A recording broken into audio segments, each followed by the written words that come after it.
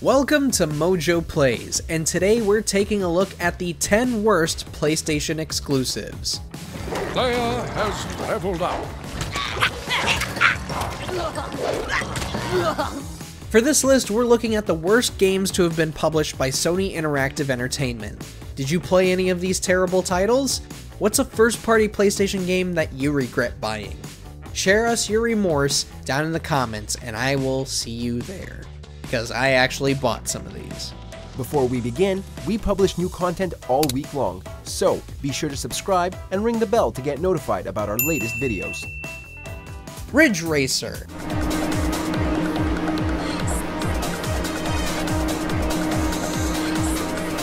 Can't even work up the energy to make the iconic shout because this game was so awful.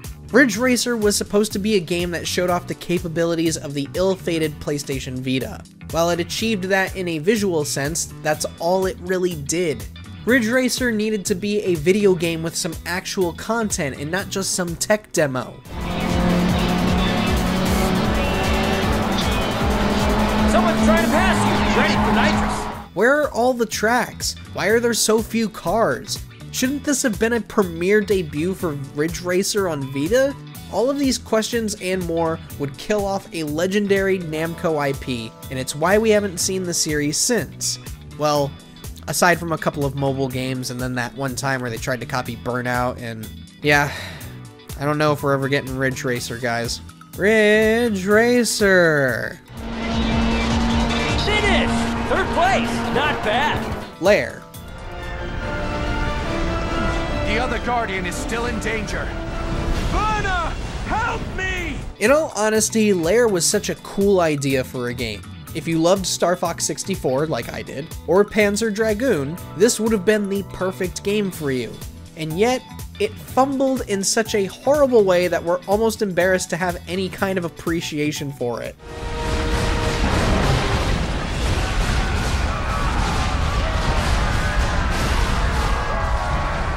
The controls were so abhorrent that it feels like most of your time is spent fighting the controller itself and struggling to get a grasp on how the game needs to be played.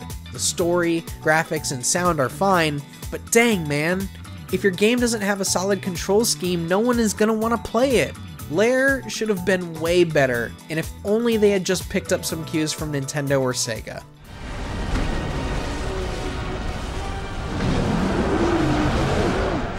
Fat Princess Adventures. Check your map by holding down L1. In case you weren't familiar with it in its early days, Fat Princess was an online game for the PS3 that tasked two teams with rescuing their princesses from the opposing side. Cute but violent, it quickly established itself a modest fan base with PlayStation owners thanks to its unique concept and for it not being another flippin' shooter in a saturated market. Unfortunately, Fat Princess went a completely different direction on PS4, going from team-based capture the flag to generic top-down gauntlet clone. Lair has leveled up. But it wasn't just the visuals that were a problem here. None of Fat Princess Adventures' gameplay understood the identity of the IP, outside of throwing cake everywhere. Half of the original's classics are just gone, and her royal chubbiness herself has barely any real presence in the game. Like, what's the point of all this? I spent $5 on this game and I still want a refund. You have saved the day! Kung Fu Rider.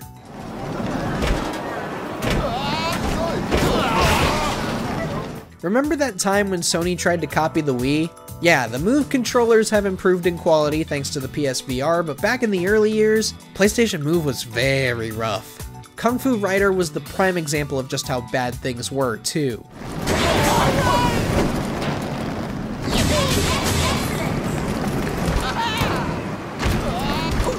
The silly concept wasn't enough to hide the abysmal and unresponsive controllers, nor the monotonous level design. It's just a miserable experience all around, and it felt like it was just setting us up to break our TVs just as many irresponsible folks did with Wii Sports.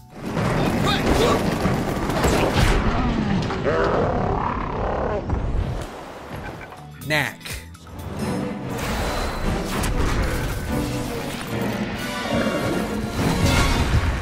PlayStation Move had a much higher chance of becoming a thing than Knack ever did. Seriously, what the hell is this game? You play as a collection of blocks and change sizes just to go beat the crap out of some bad guys? We could forgive the obnoxious contrast and visuals if the dialogue wasn't so painfully mediocre, so cookie-cutter DreamWorks movie. No.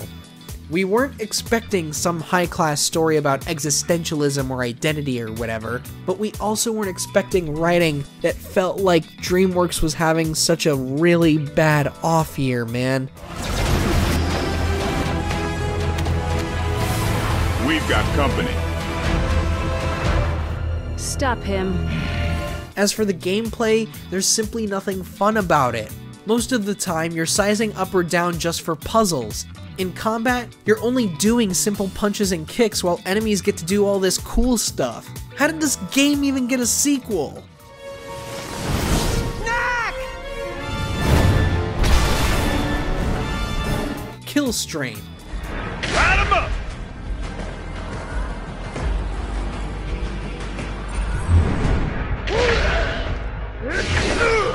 Funny story about this, we were originally going to put Haze on here, but it didn't match our criteria. Then, I remembered this mess of a multiplayer game.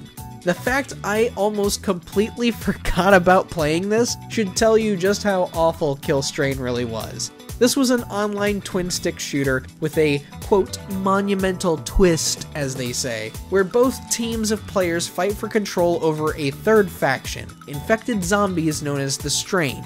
Yes, it was chaotic, but only in the last minute or so of the match. The larger portion of the game is spent wondering what the hell you should be doing besides eliminating the other team and the occasional zombie. Warning, severe strain activity detected. Turret under attack. You're basically not going to have any idea of what's going on until things ramp up at the end. To no one's surprise, Kill Strain had such a minuscule player base, if it even had one, that the servers were shut down less than a year after launch.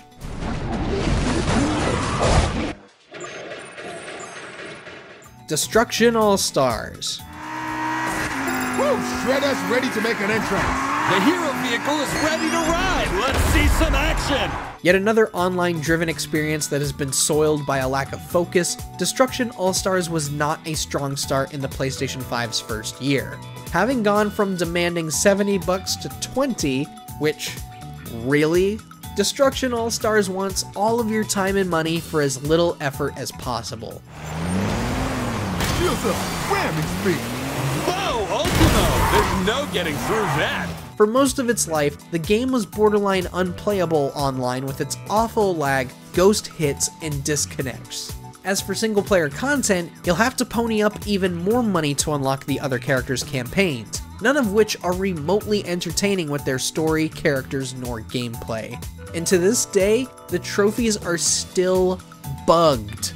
I have gone back to this game several times in the last year and a half, and they're still bugged.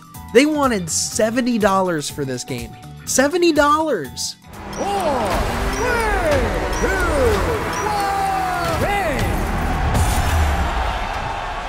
1, The Order 1886. What's going on? While we're on the subject of overpriced games, The Order 1886 would have been a solid movie if it was made as a movie. But this is a video game. A video game that wanted $60 from us for a middle-of-the-lane 6 or 5 hour series of quick-time events and shooting galleries. In other words, it was a carnival ride. Sir Lucan, this is Sentinel 3. We are 1 league north of Westminster Bridge. Sentinel 3. And then it had the audacity to end with a cliffhanger and left things untied? For a PS4 tech demo, it's okay at best. But for I repeat, a video game that cost $60 and had such little meat on its bones, there was barely any value here, let alone a deserved get ready for the sequel in cinematic universe moment. It was overpriced, overhyped, and overly simplistic.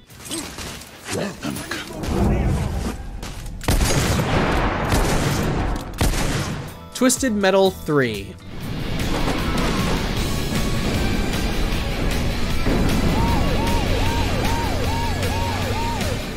Some might say this was the first PlayStation exclusive that was truly awful.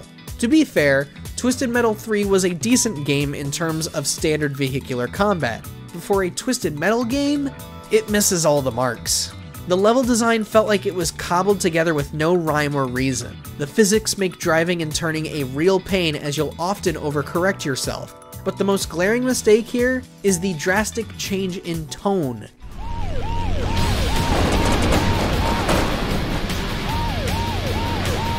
How did we get goofy and cartoony out of a game that was maniacal and had some attitude? Perhaps Sony should have given 989 Studios more than 8 months to deliver a proper game. At least the inclusion of Rob Zombie music fit in with it.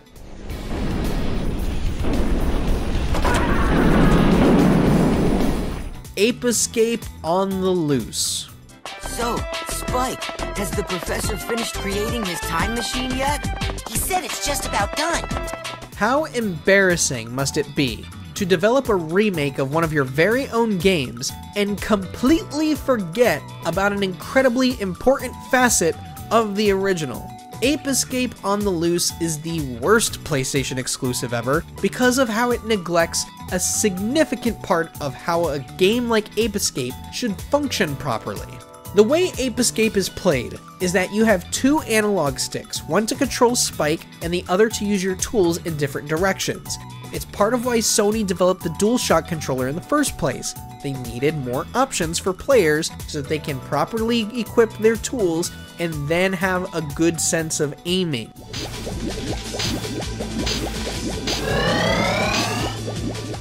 On the Loose, a remake of the original Ape Escape, was developed for the PlayStation Portable, which was a handheld that only had 1 analog stick.